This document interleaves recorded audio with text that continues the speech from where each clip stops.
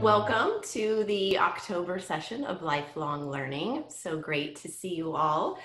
For those of you that are returning with us via Zoom, welcome back. And for those of you that are joining us the first time in this modality, welcome. I'm going to introduce Dean Helen Easterling Williams, the Dean of the Graduate School of Education and Psychology, to share a greeting and introduce our keynote. So Dean Williams.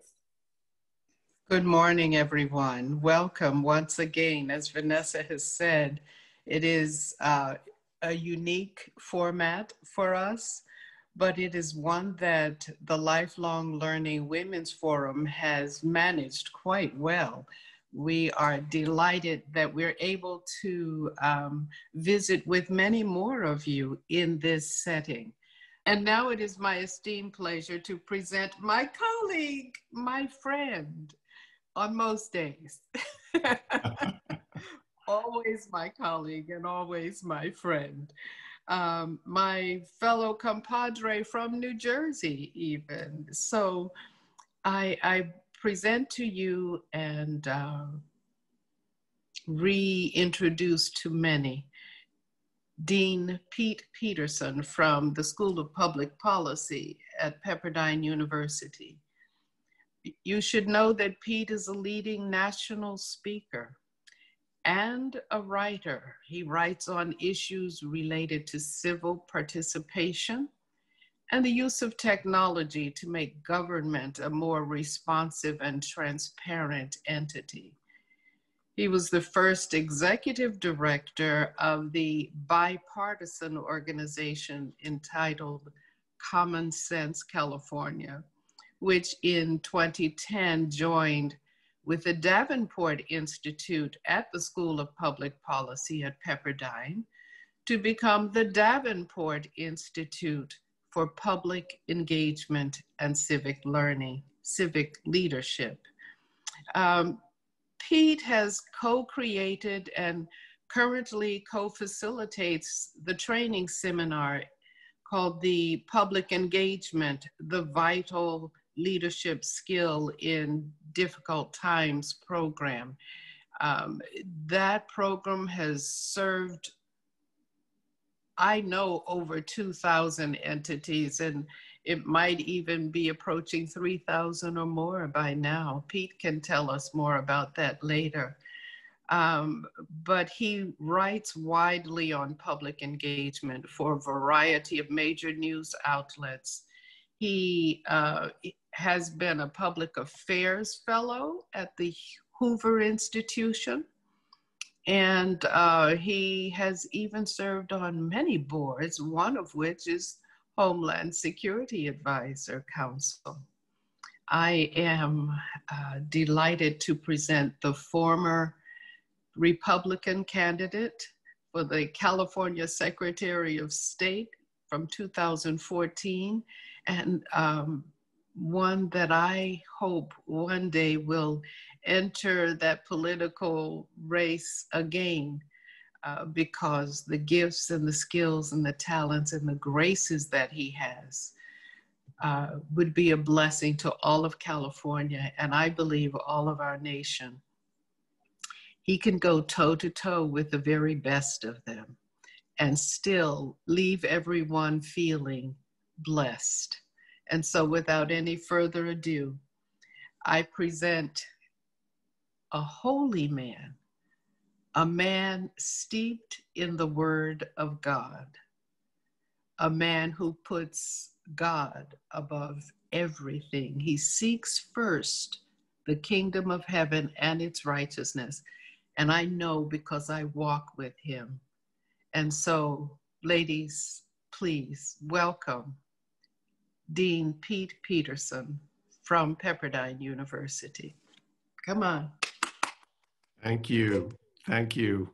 It is such an honor to be back, and thank you, Dean Williams, for that incredible introduction.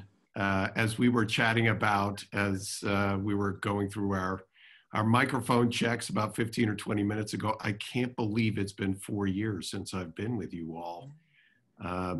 And here we are in the midst of a pandemic, wishing that we were all together in person in Kathy's backyard. And Kathy, thanks again for your support of this series and these discussions. I had so much fun being with you 4 years ago. And as I prepared for this presentation, it's certainly the date on the calendar I've seen from weeks away that I've been looking forward to. So what I wanted to do, somewhat similar to my presentation with you 4 years ago, is go over a lot of data, because in politics, especially these days, there is a lot of data. And, but unlike our time together before the 2016 election, I'm gonna shorten the time that I spend on this presentation, reduce the number of slides that I use, because I think I don't think these Zoom gatherings, as great as they can be, lend themselves to 45 minutes worth of a slide deck. And frankly, I think this is a time for conversation and civil conversation as well. And so I wanted to make sure that I allotted enough time for that. So I'm going to begin by sharing my screen here. And again, I've got about 20 minutes of slides. As Vanessa said when she introduced this session, I invite all of your questions via the chat feature down at the bottom of the screen at any time. But I just wanted to let you know that I'm going to kind of not fly through this deck, but move through this deck and reserve as much time as I can on the back end to answer any questions that you might have. So why don't I begin here with the agenda that I have for this morning. First, to look at and take a step back and understand really how different this election year is from any, certainly in my memory, and I think for the most part in the opinion of many historians. I think it's fair to say that we are living history, that historians will be writing books about the period that we are now currently living in, or some would say enduring, for years, decades, centuries to come. And it's not always that you can say that. I get asked a lot of questions about where we are in our politics and how it fits into a historical arc. And I think sometimes when things are feeling so out of control, which is a phrase that I hear a lot from friends and colleagues of mine, that we should give ourselves the grace to step back and realize this is a unique time in American history. And it's worth taking stock of the fact that if we don't know exactly what's happening or what's coming, that's okay. Because all the experts have been wrong. And as I'll go through here in a second, as close as we are to the election, anyone who can say with absolute surety what is going to happen on November 3rd and the days following is only basing that opinion on a little bit of information. And so this is not a time for experts, as I say, as I'm about to go through a bunch of slides here that make me sound like an expert, but I'm really not.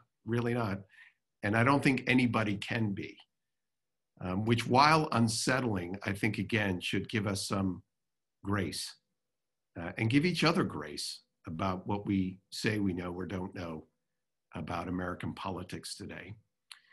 So then I want to go through very quickly the state of the races, not only the presidential race, but as you know, we also have congressional races happening around the country, particularly here in California with some very pivotal races, and the Senate races as well. Take a look at what could happen. And then I want to close with, in some ways, similar ways that I did 4 years ago, to look beyond the politics. I'm convinced this year more than almost any other year that phrase that has been thrown about in public discourse, that politics is downstream of culture, is more true this year than any year that I can remember. That our politics are responding to a cultural moment that is defined, frankly, by loneliness and alienation. And while that may not seem to be a very quantitative thing or a hardened political science theory, I think our issues that we're dealing with in our political discussions are really downstream of a set of cultural and societal factors, even psychological factors that are worth taking stock of. This past Friday, we co-sponsored here at the Policy School a conversation with the Capitol Hill-based Bible study group called Faith and Law. And I co-hosted the conversation with Dr. Francie Broghammer, who is a chief psychiatry resident at the University of California, Irvine. And the conversation was really about the increasing sense of loneliness that Americans are experiencing, and how in some ways this loneliness, this detachment from each other, is actually contributing to a hyper-politicization of our identities and thereby our public discourse in ways that I think are frankly poisonous to America's political culture. So I'm going to end with a couple of those pieces. So I'm going to begin with, as I said before, whether it's actually too soon to have this conversation. Even though we are less than a month away from this election, there remain a lot of variables here. And of course, it would be ridiculous to do this the day before the election. But I think, again, this conversation that we hear so often or watch on television from political pundits and experts of various kinds, there remains a massive questions that will have some impact on the election results in November 3rd, but we don't yet know the disposition of these events. So let's just look at the obvious, the president's health. The president has said today that he is not going to agree to a remote debate, which had been originally scheduled for Miami of next week. Does that mean that he is not going to debate? Is that some sort of indicator of his health? Certainly could have an impact. We all know that with this COVID, that even initial positive diagnoses can swing within 1 or 2 days. That someone who seems to be on the upswing can very quickly experience a downturn in their conditions, would radically change the condition of this race. The hearings for Judge Amy Coney Barrett begin next week. How will they be perceived and how will they be conducted? It's fair to say that the hearings for Justice Kavanaugh in many ways helped the Republicans in the Senate races for 2018. How will these hearings be conducted, which will be obviously incredibly public? What are going to be the broader overall trends for COVID-19? Do we see on the horizon a vaccine? Do we see this second wave that will send various regions even into much worse conditions? Do we see trends in other countries improving much more quickly than the United States, which would make our response look weak by comparison? Federal Prosecutor Durham's report into the FBI's research into the possible relationship between the President Trump's 2016 campaign and Russia. We are expecting to see that fairly soon. Could there be a misstep by Vice President Biden? He has been someone who has been given to making gaffes here and there. I think it's fair to say that most of that is understood just to be one of his ways of presenting that this can happen. But could something be said in the waning days of the campaign that could swing what may be a very close race one way or the other? Or obviously, is there some sort of other October, or dare I say, early November surprise? Now, I wanted to run through some of the polling here, and this is about as up to date as I could get. I very much like the website Real Clear Politics in that it presents really a very, not only a balanced view with writers and opinion makers from both the left and the right, but in their polling area, they draw from a number of top polls regionally, but also nationally, and create what they call the RCP average, which is what you see here. So this is the current state of the race between President Trump and Vice President Biden. And as you look down at that spread column on the right, it would be hard not to be very heartened if you're a Biden supporter. Every single national poll shows Vice President Biden with a lead ranging from 5 to 13 points. And all of these polling or survey sources that they use are highly credible and widely respected. And so this average that you see there at the top of a lead of 7.8 points by Vice President Biden certainly has to make that campaign, again, very encouraged about the current state of play. But of course, it's not just the national polling that's important. We do have an electoral college.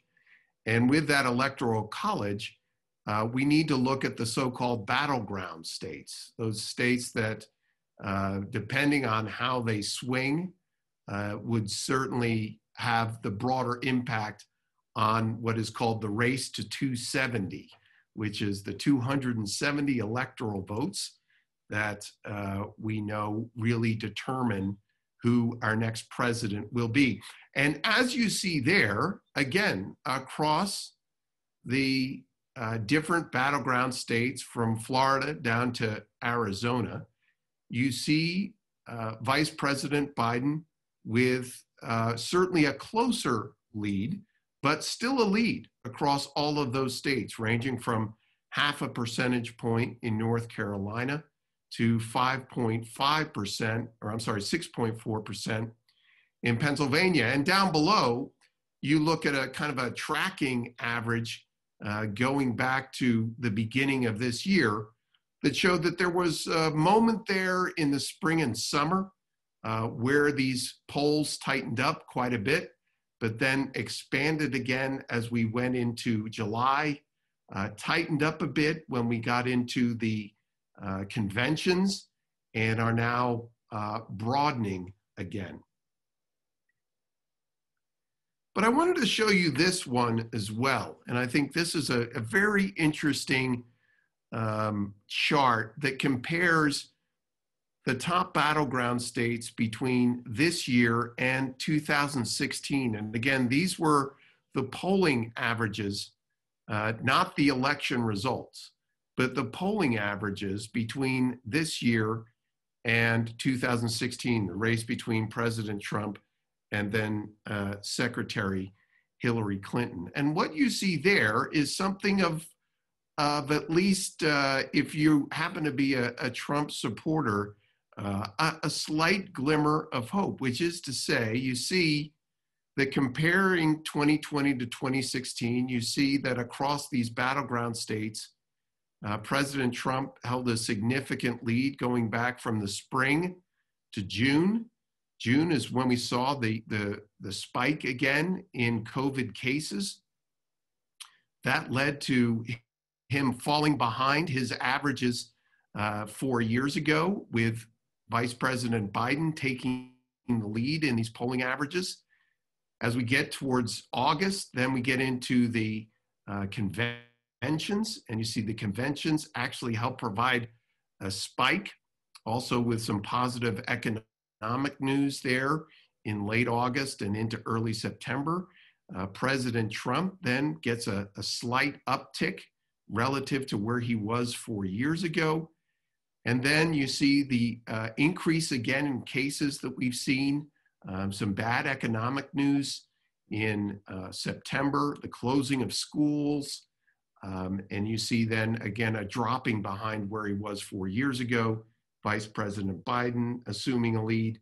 And then you see that little red blip there, right there, that's been surveyed in the last week or so, in which President Trump is actually 0.3 of a point ahead of where he was in the battleground polls this year compared to last year.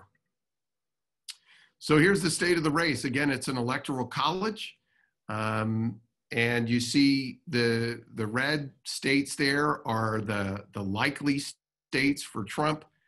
The deep blue states are the likely states or solid states for Vice President Biden.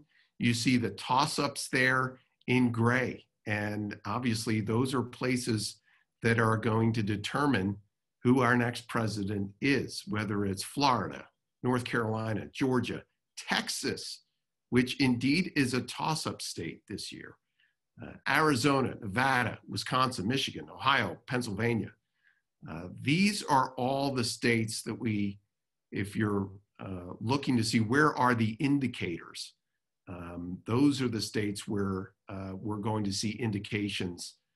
Certainly as you look at the East Coast, where we'll be seeing election results in before the others, certainly will give us a hint of where election night, or at least maybe the days ahead, may be going. And so you see there at the top, in the race to 270, Vice President Biden has what is believed to be a fairly solid bank of 226 electoral votes. Obviously, having California and New York in that bank are significant, as well as Massachusetts and Maryland. But on the Trump side, you only see 125, which are believed to be solid Trump states. And in the middle, 187 electoral votes, which are deemed to be toss-up. And those are all the states, as we just covered, that are in the dark gray. As we look to the Senate, this is another very crucial set of races. As you know, the Republicans currently hold a very slim lead of 3 seats in the US Senate. And as we head into Election Day, there are, as you see there at the top, 8 toss-up states with an exact split of a forecasted 46 Senate seats being held or won by the Democrats, and 46 Senate seats held or won by Republicans.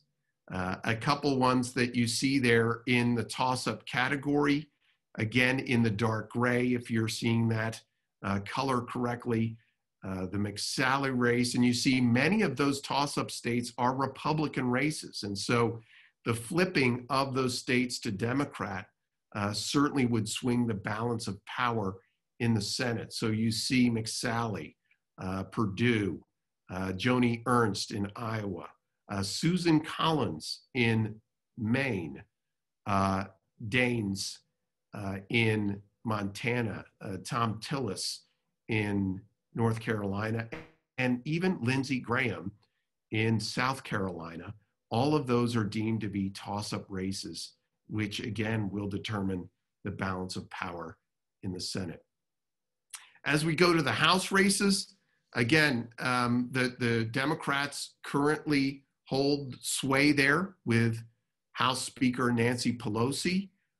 It is believed that they are estimated that they are banking about 214 seats. 218 are needed to hold the majority or assume the majority. 214 for the Democrats, 190 for the Republicans, and you see there 31 toss-up races, which again are indicated in the gray. I don't want to spend too much time on this, but because there are 3 toss-up races right here in California, I thought I'd pull those out. You see there in the middle category, CA21 is the Central Valley District, currently held by a Democrat, David Valadao, held that seat prior to 2018. That is going to be a very tough race as he tries to win that seat back. That would flip that seat. And also CA25 there, you see at the top, is the East LA County seat, which is Palmdale and Lancaster.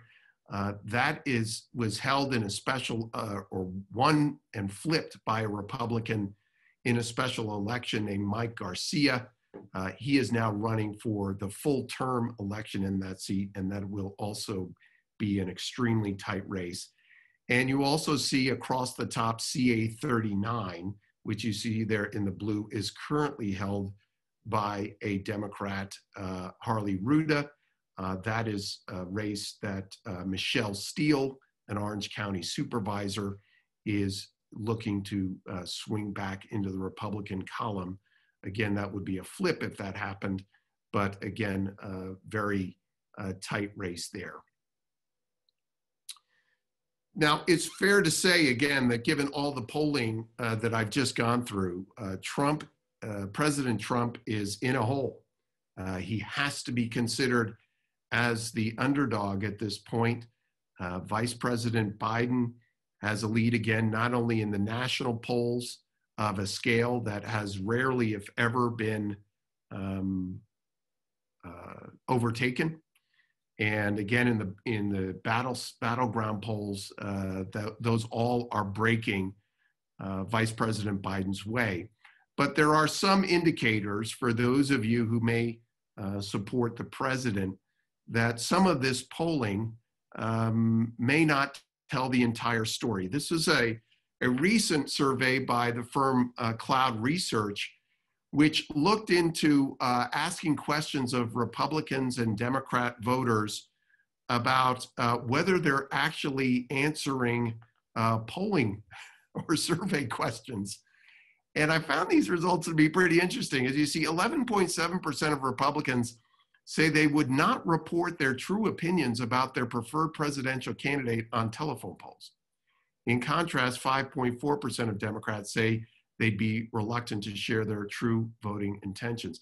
10.5% of independents fell into what's called this shy voter category, just a percentage below, lower than how Republicans reacted to polls. And then below, after asking about people expressing their true opinions on telephone calls, we then inquired about their preferred candidate. 10.1% of Trump voters said they were likely to be untruthful on phone surveys, double the number of Biden supporters at 5.1%.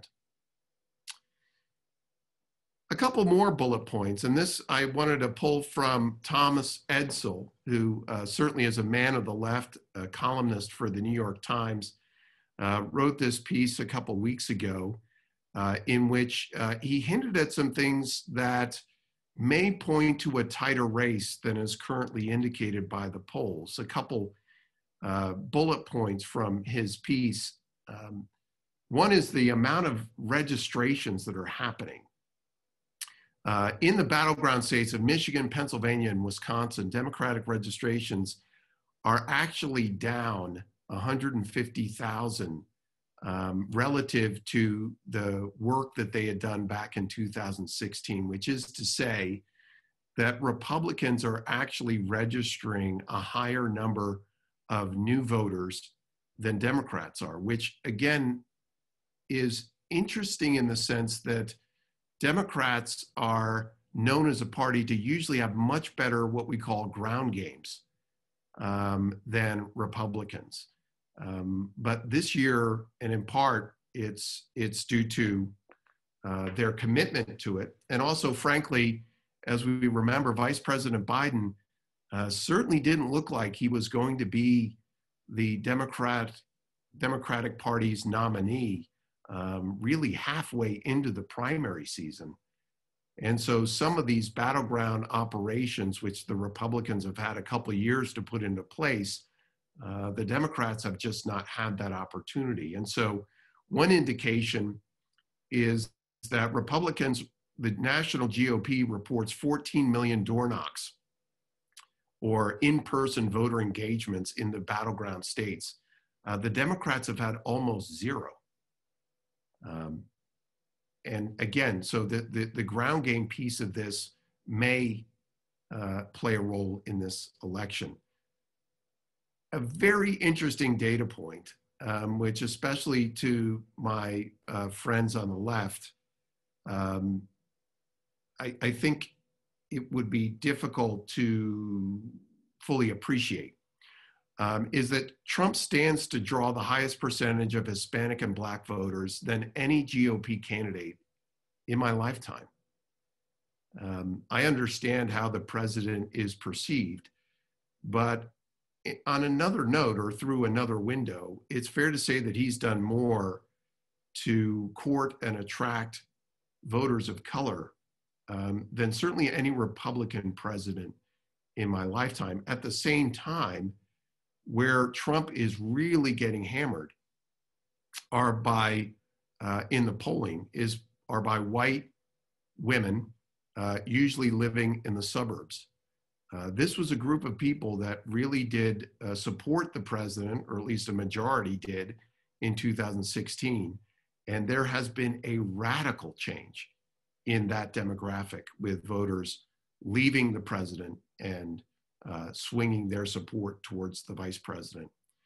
The defund the police movement is something that has become a part of at least some of the supporters or officials within the Democratic Party. It could be argued that that has not been playing well more broadly among voters. And then there's the issue of absentee ballots, which, as someone who ran for Secretary of State, and this is not an issue of either voter fraud or voter suppression, absentee ballots are just not counted at the same rate that in-person ballots are. There is a rejection rate, and again, this is in Democrat as well as Republican states, that may only be 1 or 2% of absentee ballots being rejected because of incorrect filling out of the ballot, or an incorrect signature, or a signature that is perceived not to match the voter roll.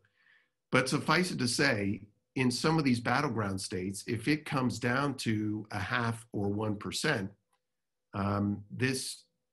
that could be an issue that determines who wins a particular state.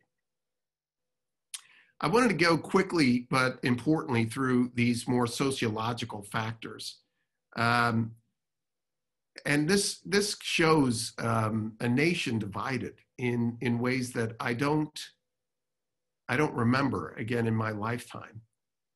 This is from the Pew Research Center, just from about 2 months ago, in which people were asked a question of a percentage of registered voters who say a certain percentage of their close friends support either Trump or Biden. And as you see in the headline, majorities of Trump-Biden voters say they have, quote, just a few or no friends who support the other candidate. And you see there, both in Trump voters, but also Biden voters, a dearth of friends who support the other candidate.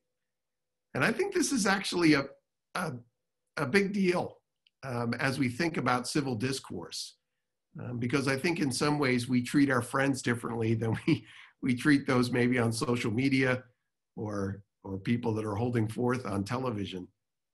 And it's very possible that we learn more about why someone would support a candidate from a different political party, we learn that, I think, most clearly from our friends.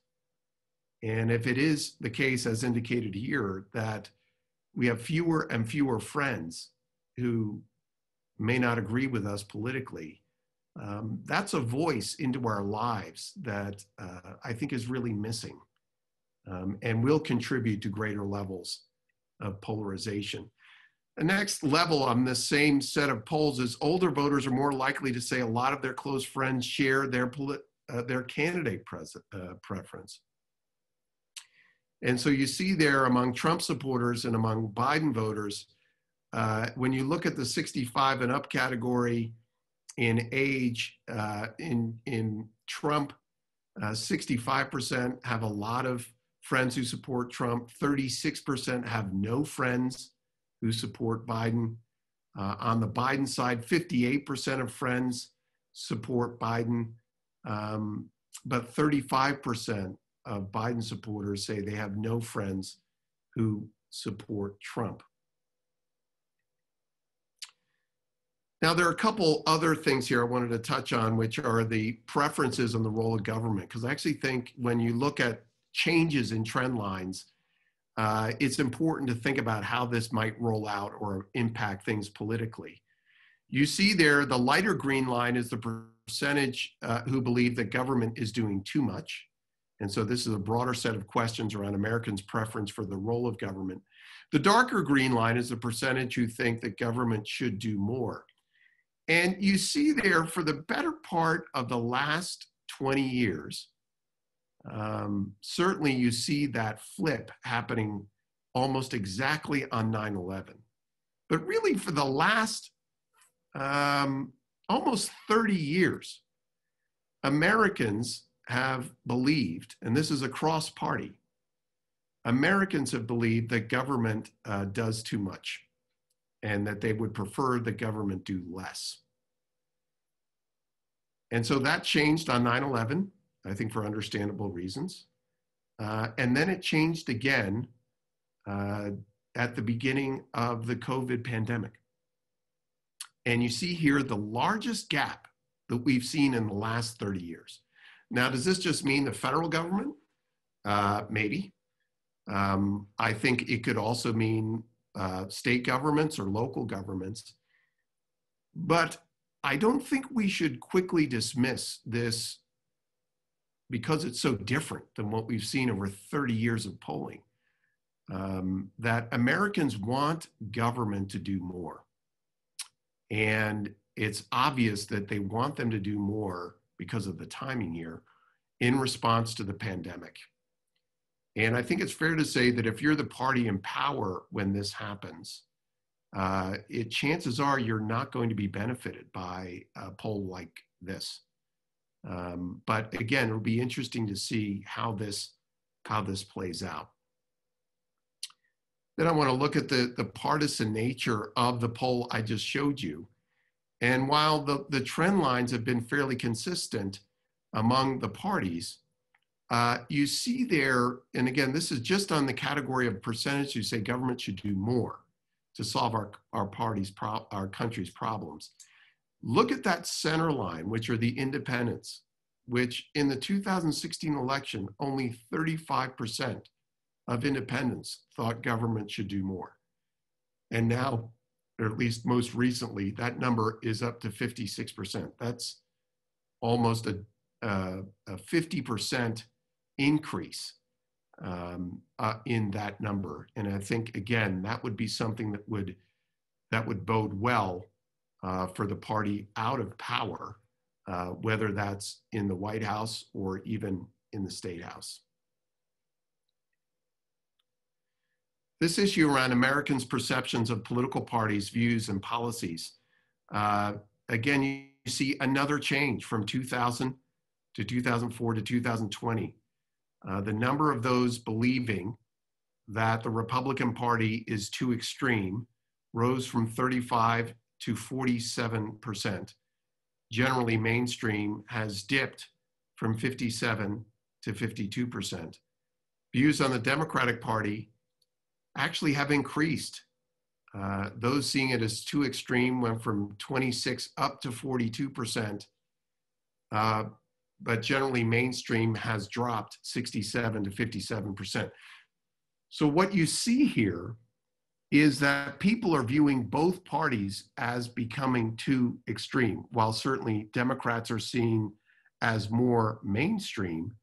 Both parties now are seen increasingly as being too extreme. And so I wanted to close with this slide. This is from a piece that my friend Ryan Streeter at the American Enterprise Institute wrote about this intersection of loneliness and political polarization. He used the general population survey and delved into some of these national numbers for a piece that we commissioned for the website Real Clear Politics. And I quoted this one piece, and here's some bullet points. By contrast, active members of political organizations have an average loneliness score 2 points higher than the national average. It's the only volunteering activity to register above the national average. So you see here again, this was a review of perceptions of loneliness by people who were volunteering versus none. And there was only one category of volunteering that actually showed an increased level of loneliness. All the other forms of volunteering at church, in the Kiwanis Club, in organizations like this, all showed decreased levels of loneliness. But this political volunteering, if that was the only form of volunteering, actually showed a heightened sense of loneliness. Young adults 18 to 35 are 7 times more likely to volunteer in politics than their socially active peers who are not lonely. 87% of what they call these political volunteers say politics gives them a source of identity versus 63% of Americans. 62% of these political volunteers only find community online versus less than half of all Americans. And interestingly, while it's fairly balanced, the trend line of these heightened political volunteers tends to be slightly more on the left and actually with a higher education attainment level than average Americans.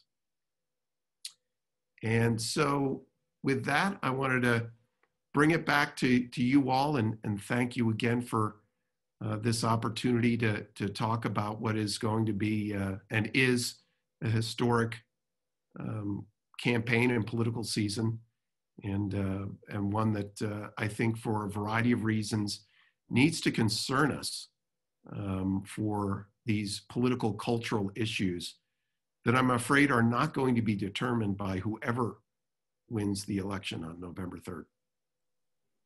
Thank you, Dean Peterson, for all of that data and research and directing us in ways that we may have not thought of before. I'm going to open it up to questions either in the chat or you can use the raise your hand feature to be called on. But I'll get it started with a question that was submitted by Robin in relation to how you started about politics being a downstream of culture. Robin was wondering if you could comment on what you see as the role of social media in maybe dumbing down or giving us false information and the impact on our views of democracy and policy making. Yeah, I wish I had a more positive view of social media, but I think both the surveys show and also I think all of our personal experiences show that the format of social media, whether it's Facebook, Twitter, even Instagram, does not lend itself to a deliberative conversation or process. And at the same time, and I've experienced this personally, maybe some of you have as well, lends itself to really a rather snarky form of engagement that is very easy to hit that, that one kind of quick message or quick article in an attempt to respond to somebody. And so I'm afraid that social media has actually exacerbated these problems. And I think sometimes it's easy to lose track of the fact that a majority of Americans are still not on, say, Twitter.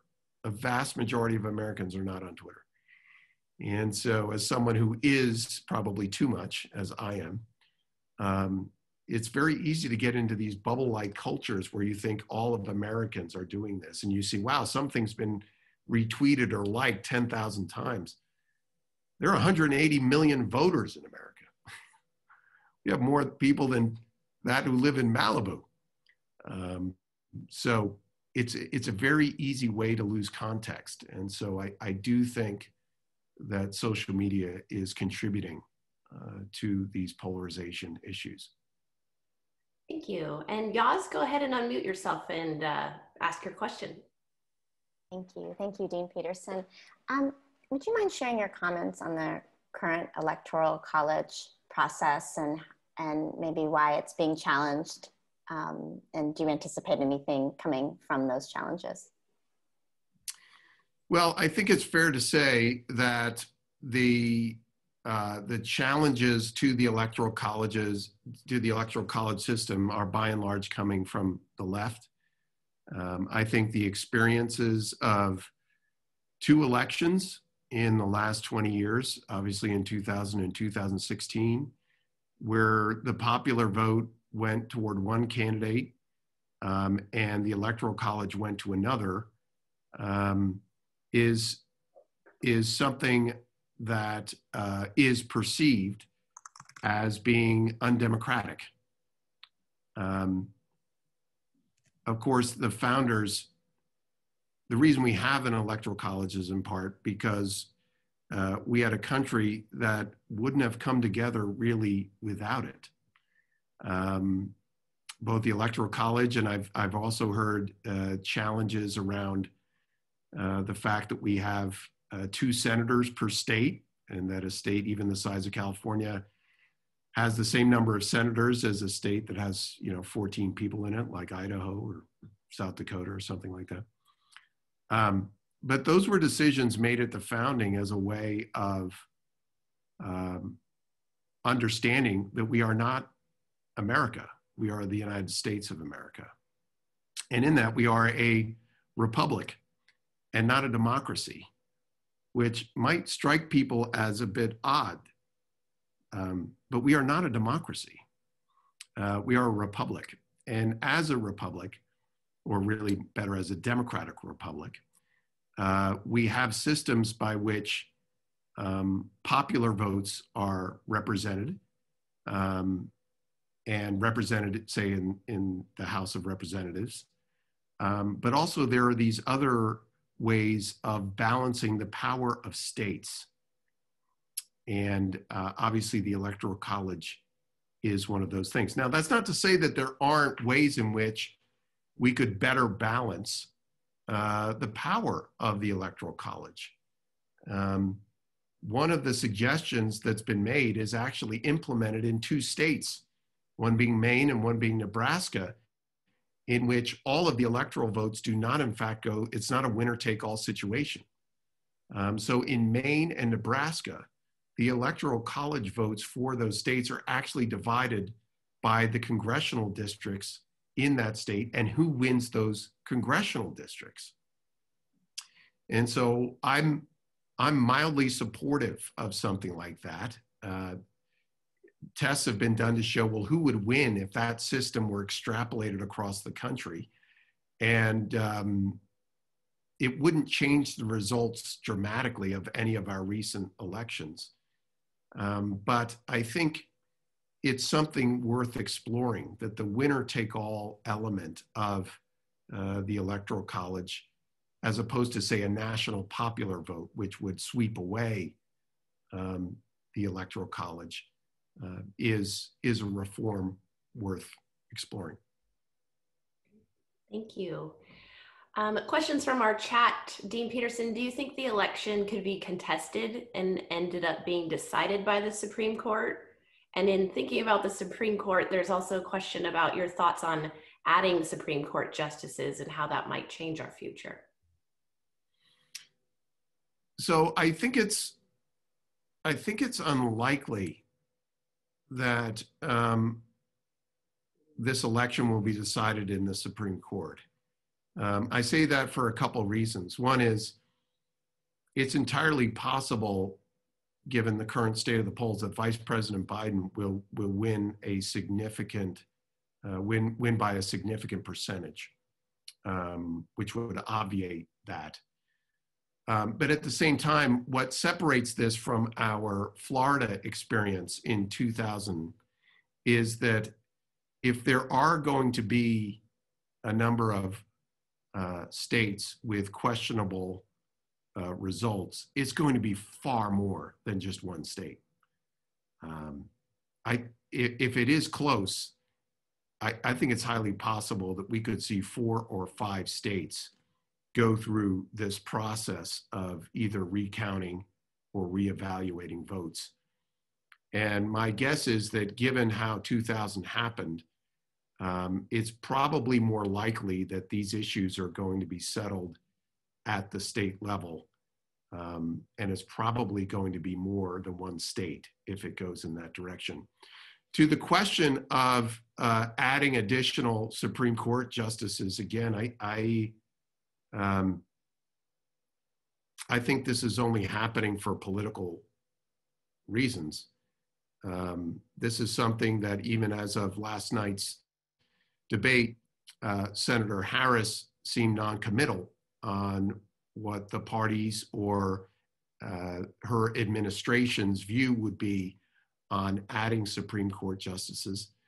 I believe that's not to say that reform is not necessary. I recently co-wrote an op-ed with Stephen Heinz, who's the president of the Rockefeller Brothers Fund and a Democrat, and I'm a Republican, in which we argued for 18-year court terms for Supreme Court justices. I think that is a much better way at getting at what could be construed to be, I think, a bipartisan issue. It certainly is for Stephen and myself, that you have these lifetime appointments, which I think we are learning and have seen, do not contribute, I think, to the performance of the Supreme Court as an institution. An 18-year court term would essentially give each 4-year term of a presidency 2 nominations to make. And so every year we would know, every election year, we would know exactly how many Supreme Court justices the president would have to determine. And again, it would keep a turnover of those candidates in an institution which was never meant to be politicized. It is the shortest part of our Constitution, in large part because our founders thought that the judicial branch was really meant to be the least used and least important. And here we are, it becoming really a pivotal part of a presidential campaign. Thank you. Well, we want to respect your time and those of our guests who have joined us. So it is after 10:30. So we want to thank you for sharing and imparting. And even as you said, that's not a time for experts. We appreciate your expertise.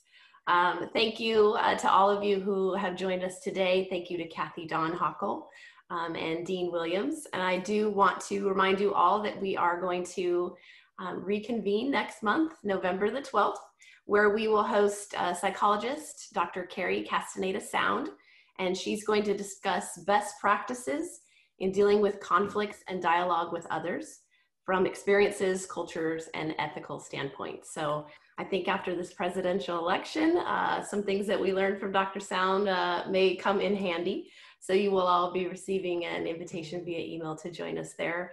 So once again, please join me in thanking Dean Peterson for being with us. Please stay safe. Bless you all, and we'll see you next month. Thank you. Thanks all.